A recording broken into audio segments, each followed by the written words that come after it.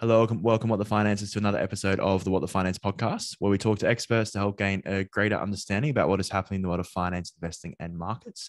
So on today's podcast, I'm happy to welcome Gregory Mannarino, who's the Robin Hood of Wall Street and the founder of Trader's Choice. So Gregory, thanks for joining the podcast today. Thanks for having me. Greatly appreciate it. And I think it's going to be a good time. Yeah, looking forward to it. So I guess my first question, what is currently happening in the markets in your eyes? It's funny when you start up, what's happening? Well, let's see. Let's just line this up right now. Number one, there's no price discovery at all. We have a market that's gone wild here. It's obviously central bank driven. There's not a in my view, I'm not joking. There's not a single asset class today that has a real price discovery mechanism behind it. Central banks have gone wild for years. They've gone out of their way to create distortions across the spectrum of asset classes like we've never seen before. We have hyper bubbles to the upside, inverse bubbles to the downside, and a whole bunch of other things kind of stuck in some limbo in the middle here. And until central banks get out of the way, and they're not going to, this whole thing is going to remain like that until the inevitable meltdown of the financial system, which I have no doubt we are marching directly into very, very rapidly. It's just so obvious to me. And at least I hope people are paying attention to what's going on. So what would you say is like a price discovery mechanism? What is that?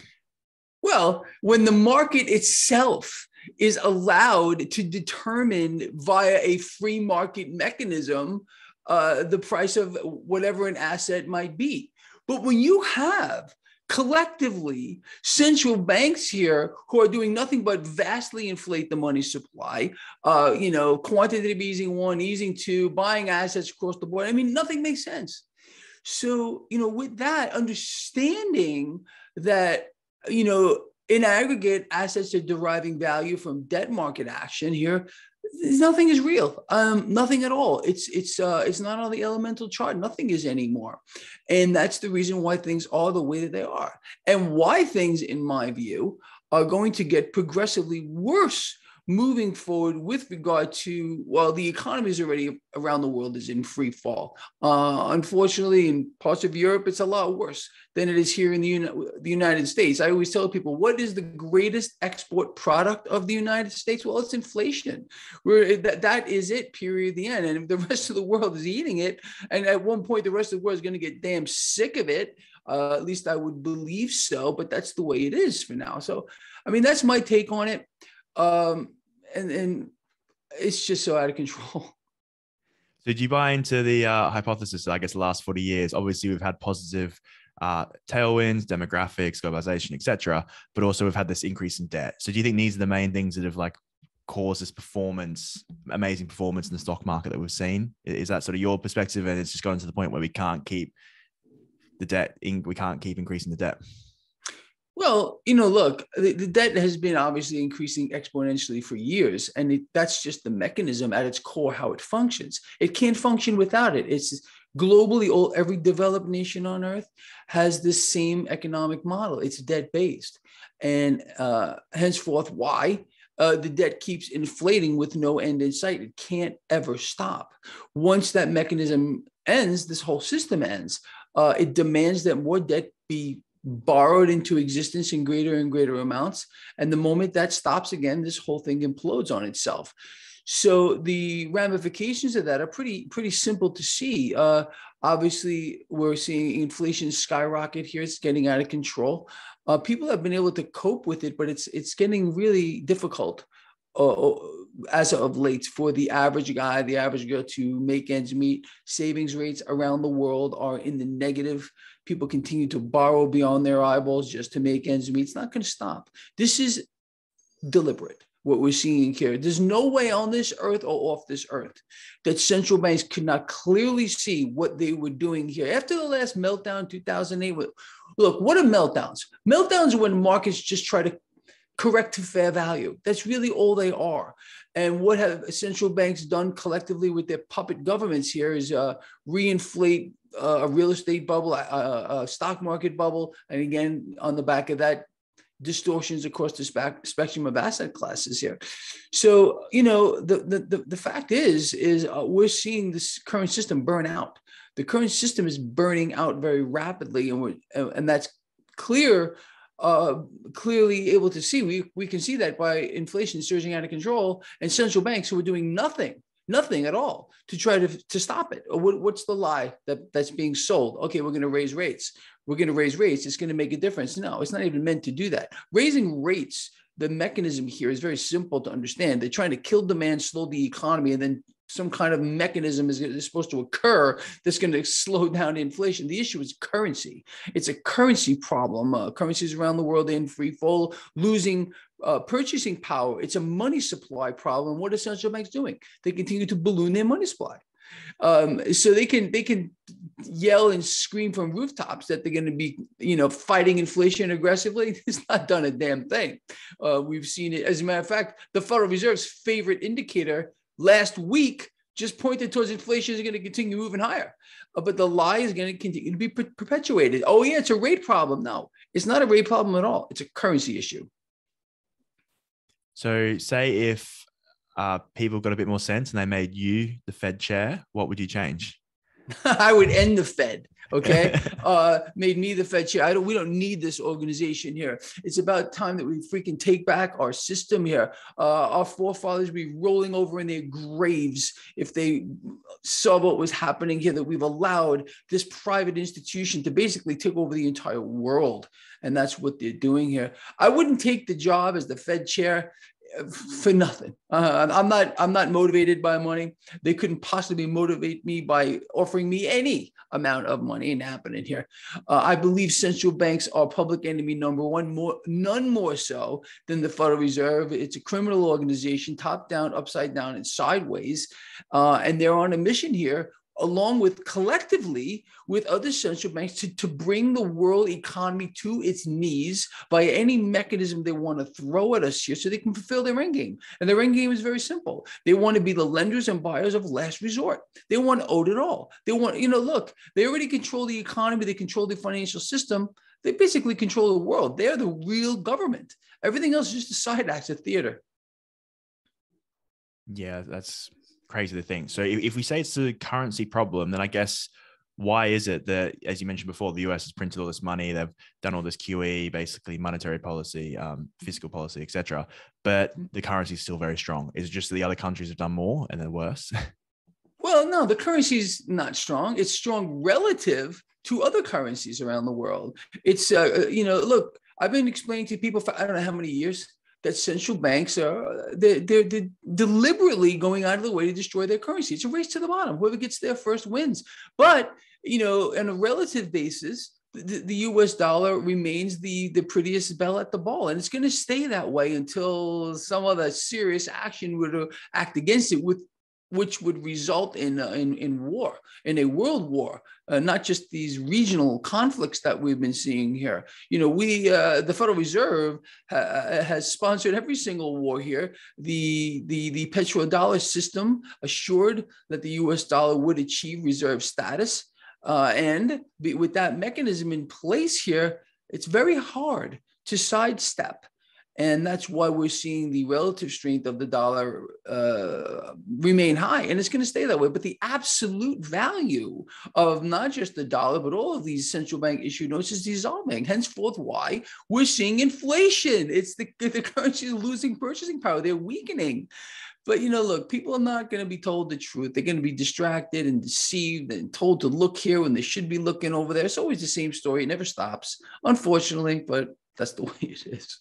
Yeah. If you think about it, the US is the only country that can actually print energy, basically, because energy is based in US dollars. So they can print as much as they want and buy as much as they want. So what's the catalyst? You mentioned there's all these issues, I guess. Is it just it's going that direction? There's nothing stopping it? Do you see a massive event, a catalyst happening? What's your thoughts?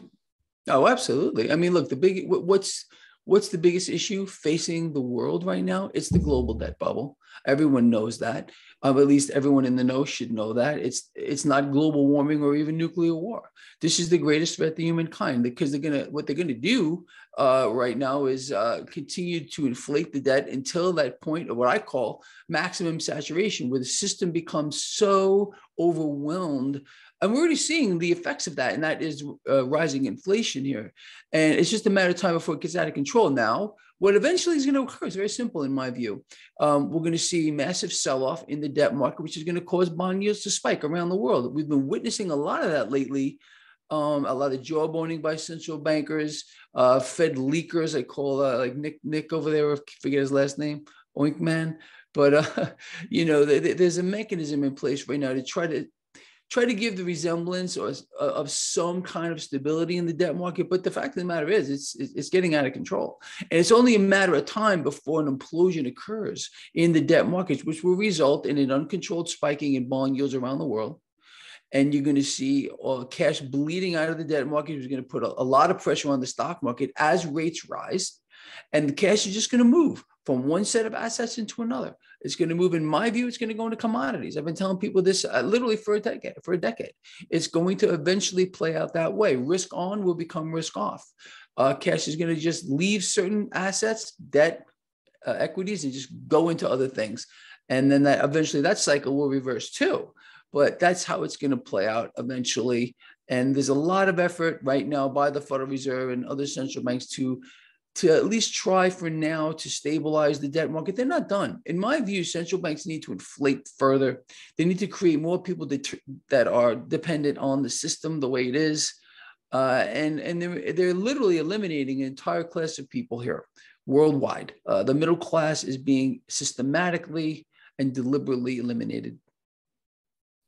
Yeah, well, that's crazy to think. So you think, because let's look at UK where I'm based. So Bank of England, they basically had to save the bond market to save pension funds from going bust. You think that's just one?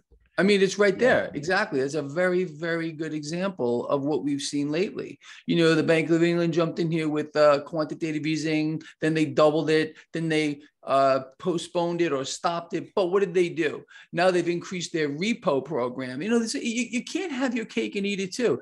They have to get in here and make sure that they're taking some kind of action to trick the debt market into thinking that it's more liquid. I mean, that's really what's behind all of these central banks in their repo programs here, is they're faking liquidity. They're trying to trick the system into believing that it's more liquid than it is. And that's really the root cause of the implosion is eventually going to be a lack of liquidity. It's going to dry up.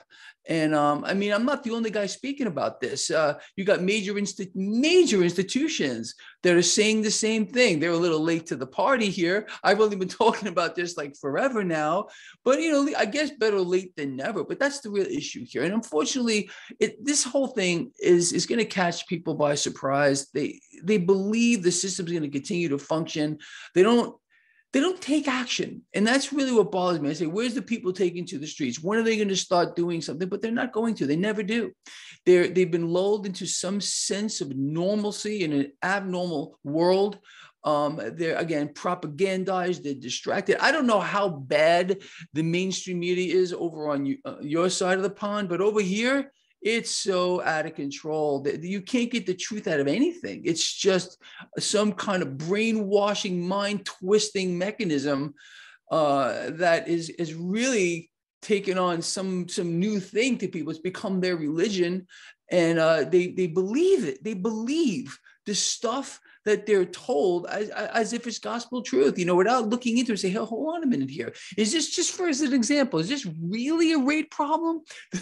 What they're selling people right now, the central banks are trying to fix inflation. They're raising rates, but they don't think to themselves, hold on a second. Is this really a rate problem? Or is it something else? Of course, it's something else. It's the distraction. It's rates that's causing the problem. Meanwhile, they've engineered this themselves here. Like I said earlier, there's no way on this earth or off this earth that these central banks weren't very mindful of what they were doing by inflating the global money supply, by inflating the debt here, by keeping rates artificially suppressed here, reinflating bubbles in real estate and in the stock market. And, look, all of this is just in our face, but people don't question it because they don't know any better. And that's really a shame. Yeah, I think one thing that a lot of us realize is they want this veneer of like people having faith in their institutions. As you said there, you said liquidity. It's not if there's enough liquidity, it's if people have faith that the central bank will come in and save them. And, it's same as if they cut rates to increase the equity market in the future, potentially, if they do that pivot. So, but I think people are starting to realize that faith isn't enough. They're actually, they're seeing through that and they're seeing, hang on, there's institutional issues behind this, but you're not changing anything that you're doing because you want to keep that veneer of faith. I mean, look, whose interest do central banks actually have in mind? Yours or mine? No, their own interest, and they are going to fulfill their goal. To fulfill their goal is to own it all, to be the lenders and buyers of last resort here, and that's exactly what they have become around the world. And it's really a shame as people get crushed and destroyed underneath this thing. And it's only going to get worse here. We're seeing a phenomenon occur, and it's accelerating. That is this elimination of the middle class. They're being squashed down to the lower rung of society.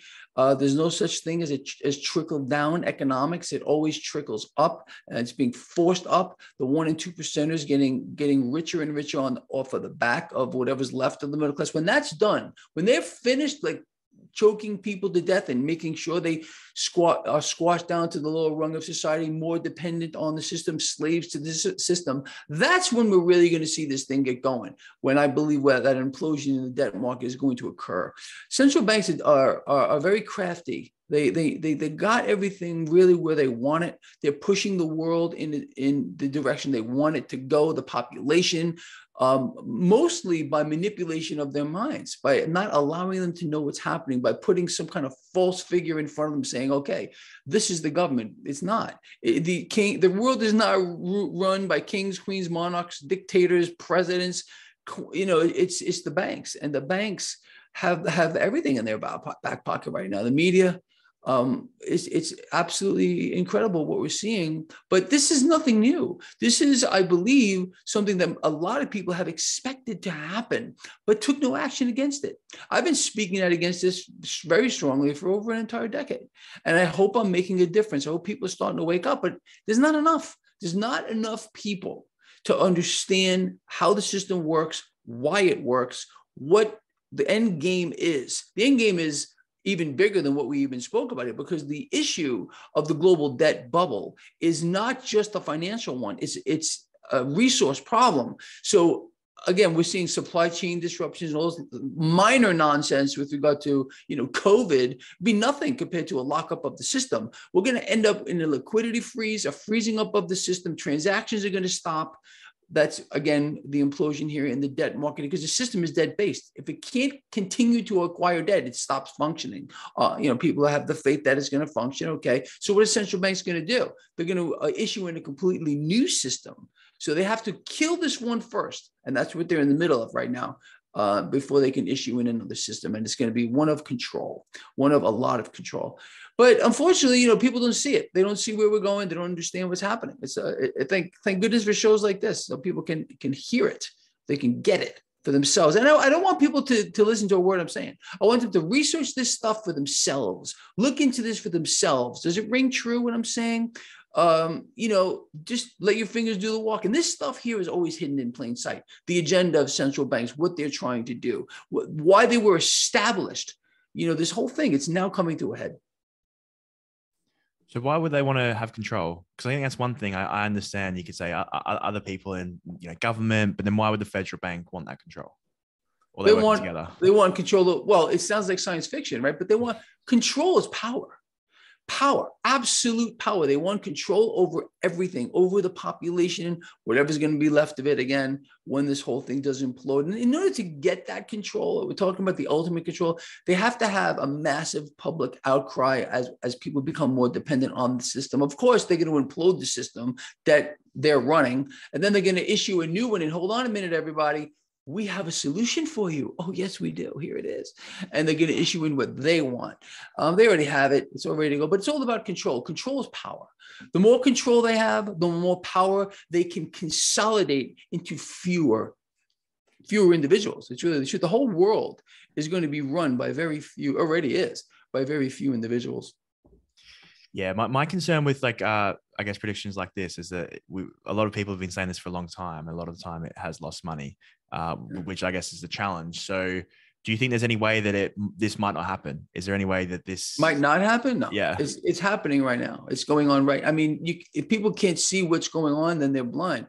But it's happening right now, and it's accelerating. It's getting progressively worse. The lies, the distractions, the propaganda. The biggest lie lately, to me, is how this is all a rate problem with global inflation. It's not. Again, it's a currency free fall issue. It's a currency crisis. Period. If they could stabilize the currency, which they won't, and they could too. All central banks have to do to really fight inflation would be to contract the money supply. And they can contract the money supply by having the major institutions, the major financial institutions, increase their capital reserve requirements to whatever number, contract the money supply. Inflation would go away relatively fast, in fact, almost immediately. But no, they're trying to sell the lie and they're pushing it. The more they tell the lie that it's a rate issue, the bit more people are going to buy it. People honestly believe this is true, but they don't question the fact that it's central banks who have caused the problem. They're the ones who have kept rates artificially suppressed since the last meltdown here, understanding how this would work. Artificially suppressed rates have unbelievably humongous effects on the markets. It reinflates real estate bubble. It reinflates an equity market bubble. But then again, in the background is inflation. And once this got started, there's no way to stop it. You see, they could, unless, of course, they dramatically reduce the global money supply, stop spending money, stop calling on their puppet politicians to, vote on this act and this policy, whatever it might be, to continue to pull cash into the now from the future. They can't stop it. They're going to institute everything you can dream about and think about and things we can't even imagine to continue to inflate the money supply, to continue to inflate, because that's the goal of central banks. What people don't know, the biggest secret, the key here to a central bank's power is only one thing. It's their ability to inflate. If we can take that power away from a central bank, we win. If we continue to allow them to inflate the money supply, inflate the debt, we lose. They gain power. The more debt a central bank is allowed to put into the system, the stronger they become exponentially, and the system demands it to function. That's why eventually this whole thing is going away. And we're already seeing the effects of it. In my view, it's happening now. We don't have to wait for it. It's happening now. We got people here, like we said earlier, savings rates in the negative. They're borrowing beyond their eyeballs here. They can't make ends meet. And this is a global phenomenon. There are those, the well-off and the rich, they couldn't possibly be doing better than they are now. And that it's always the same story. There's always the select few who do really well. And it's always the ones who have the cash. And everyone else, unfortunately, just goes down the rat hole into despair. Yeah, there are definitely a few more tools that they could use. Like I've been listening to a few people and they're talking about, we talked about pension funds before, insurers, these people with massive amounts of capital, they can actually force them to buy, certain percentages, put a certain percentage of that into bonds. That's maybe could be a purchaser. Or you could say as well, if they want the debt to continue, they could actually government guarantee bank loans to certain industries, or even just in general to houses potentially. And that could be another way to increase this supply. But I think it's just a short-term fix for the issue. They're all band-aids. They can't fix it. I can't see a real way to fix this issue. And they know there's no way out of it. Yeah, sure, we could put a band-aid here and a band-aid there. And that's what they're doing right now with regard to trying to stabilize the debt market, which is the core of this entire thing. They're putting band-aids on it, and it's not going to work. Eventually, we're going to get that meltdown. It's going to occur, and it's going to be very dramatic. It's going to change the financial and economic landscape of the world. So let's say this does happen. We're not sure about the time frame, but in the future, once it does happen, you've mentioned commodities. Are there any other assets that you think could potentially protect people's wealth, in your opinion? Well, yes. I know a lot of people hate to hear me say this, but I do believe that cryptocurrencies are going to benefit here. I think in that kind of an implosion in the debt market, when cash is seeking alternative places to go. Look, people think that, I always use the analogy of cash growing little wings and flying away to money heaven. It doesn't do that. It just moves from one set of assets into another. And yes, I do believe it's going to go into commodities in a big, big way. And I believe it's going to go into cryptocurrencies as well. I think the big ones are going to benefit mostly from this.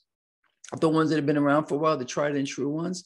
But look, putting a timeline on this is very, very difficult, but it's not impossible to do.